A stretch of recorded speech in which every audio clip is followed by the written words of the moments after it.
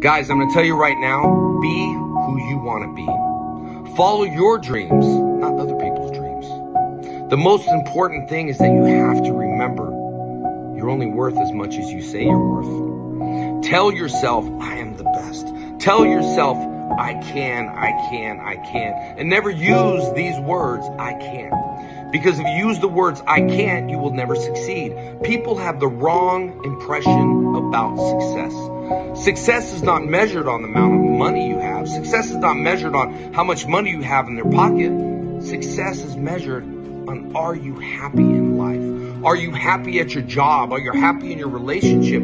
Are you happy with who you are? Because if you're not, you need to change it.